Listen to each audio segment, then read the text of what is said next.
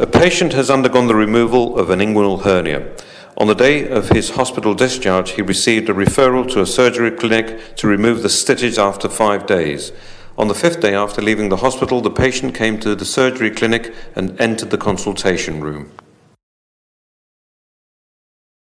Good morning, my name is Simon Walczak. I have come to have my stitches removed and my dressing changed. Good morning. Please sit down and let me see your referral letter. Tell me, what kind of surgery did you have and when did it take place?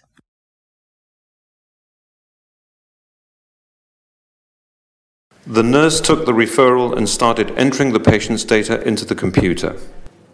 My surgery was 7 days ago and I had my inguinal hernia removed on my left side.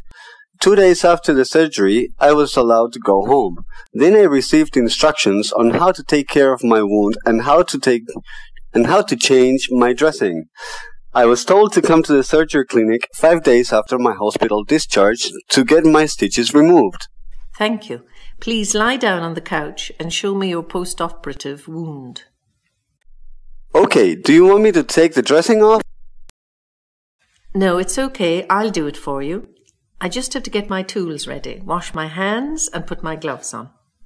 The nurse went up to a surgical tabletop and on a tray she placed an antiseptic, sterile surgical scissors, sterile anatomical tweezers, a sterile knife, sterile gloves, sterile dressings and sticking plaster and a waste container.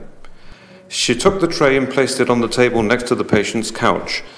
Next, she went up to a sink, pressed a liquid soap container with her elbow, washed her hands in accordance with the WHO regulations, put disinfecting lotion on her hands, and then put sterile gloves on. She approached the patient. Mr. Walczak, I'll take your dressing off to see how your wound is healing. Does the wound hurt? Have you noticed any discharge from the wound? No, it doesn't hurt and I haven't noticed any oozing.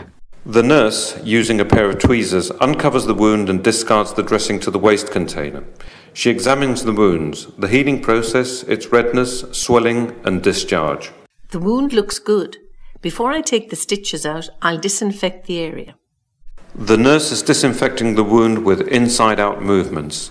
Next, she takes the tweezers, with which she lifts up each stitch, and the knife that she uses to catch each stitch close to the patient's skin. She checks if every stitch has been completely removed.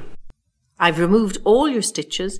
Now I'll disinfect the wound one more time and cover it with a clean dressing. The nurse disinfects the wound, takes her gloves off, throws them into a biohazard waste bin, washes and disinfects her hands, puts on a sterile pair of gloves, opens a sterile dressing and puts it on the patient's wound.